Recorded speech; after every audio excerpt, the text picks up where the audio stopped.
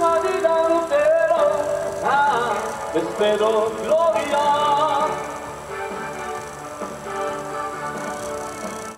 hear this all night long, plus fireworks, and our hotel is right here. It's awesome. It's trying to sleep at night. It's good stuff.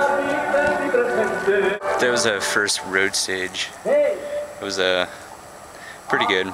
The racing here is really different than what most of us are used to back in Belgium. Definitely a lot more chill and easy to move around. Super hot though. It was, yeah, there, see, firework.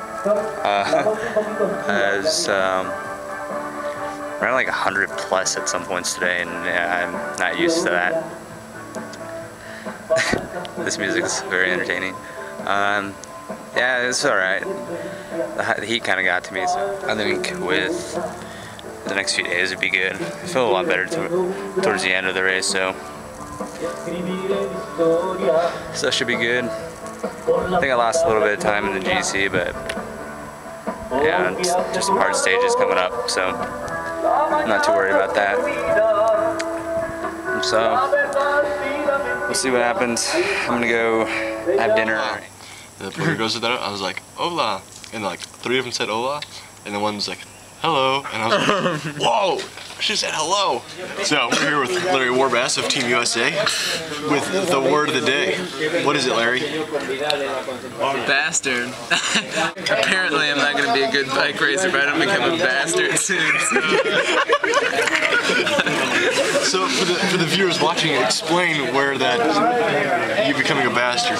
Well, I need to start pushing guys around. Well, no, you gotta tell them a story. Yeah, so what is the story?